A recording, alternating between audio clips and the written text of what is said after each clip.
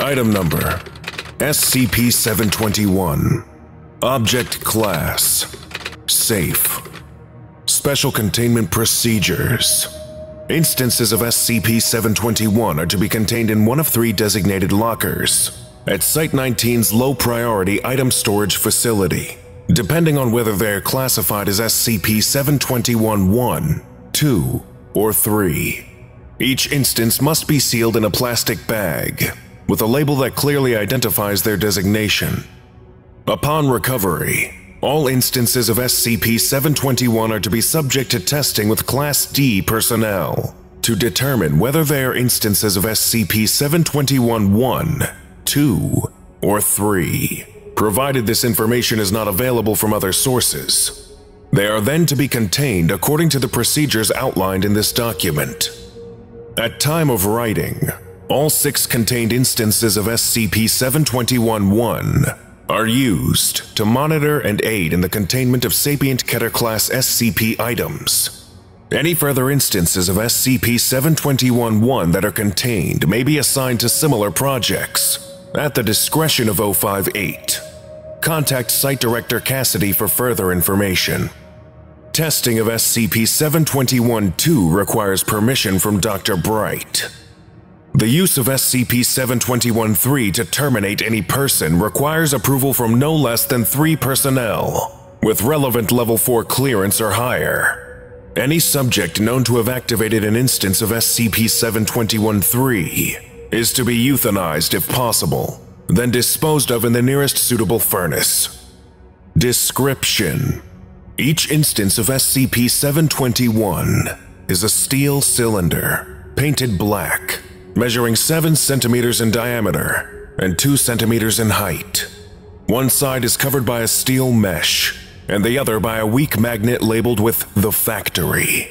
Testing does not indicate that the material itself has any anomalous properties.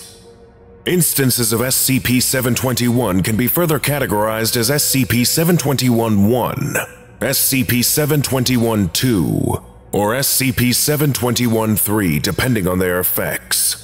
At time of writing, the Foundation controls 6 instances of SCP-721-1, 8 instances of SCP-721-2, and 2 instances of SCP-721-3.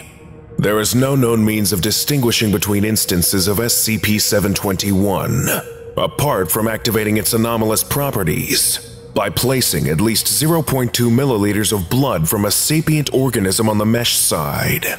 Said organism is referred to as the subject. Upon activation of SCP-721-1, all conscious thoughts of the subject will become audible to those within a 60-meter radius as a whispering in the listener's ear. Additionally, the thoughts of all persons within this range will be audible to the subject in the form of whispers emanating from SCP-721-1.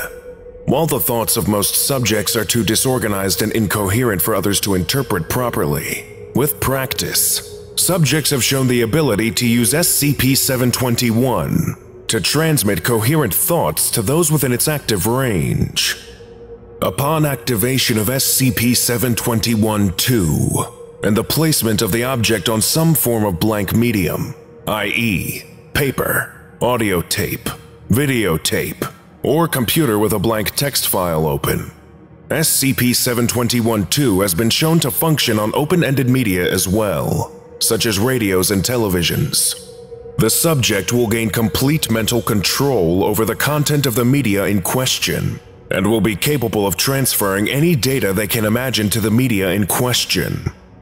Excerpts from Test Log 721-24. Medium: blank white paper. Summary of results. Subject was able to transfer both words and pictures onto the blank paper. The written text showed up in the subject's own handwriting, although it was proven he could change this at will. The text appeared as if written in pencil. The pictures were of a complexity the subject has proven incapable of duplicating without the use of SCP-721-2. This test took place over the course of 35 minutes. Medium: blank audio tape. Summary of results. subject was capable of transferring multiple monologues onto the tape in what he perceived to be his own voice, without speaking aloud. After being prompted to do so, subject was able to insert a dialogue he was witness to in the voices of the researchers. After extensive practice, subject produced what amounted to be his own 5-man play, with multiple voices and sound effects, all indistinguishable from their real-life counterparts. This test took place over 2 hours. Medium: blank DVD. Summary of results. Subject was, with practice, capable of creating video files of high complexity.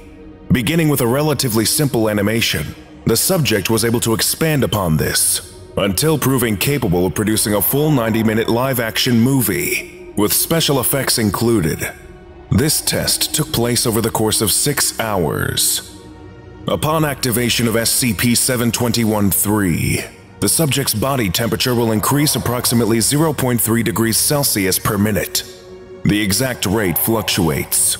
While this increase in body temperature would be fatal in and of itself under normal circumstances, subjects retain full mobility and consciousness during this time and suffer no visible effects of the temperature increase.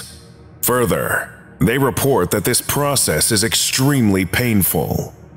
Once the subject's body temperature is 100 degrees Celsius, the subject will begin to emit smoke from all orifices. Analysis of the smoke indicates that it is consistent with the combustion of the organic components of the subject's blood. This coincides with the loss of the subject's voluntary motor control, although the subject remains conscious during this time. After between 15 and 30 minutes, the time spent is roughly proportional to the subject's blood volume. The subject will expire. Testing indicates that, at this point, the subject's blood will be composed entirely of water that, if allowed to escape from the body, will boil away entirely. Lesson complete.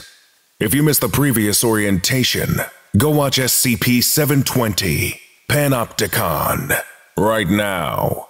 Or for the complete course, watch this playlist.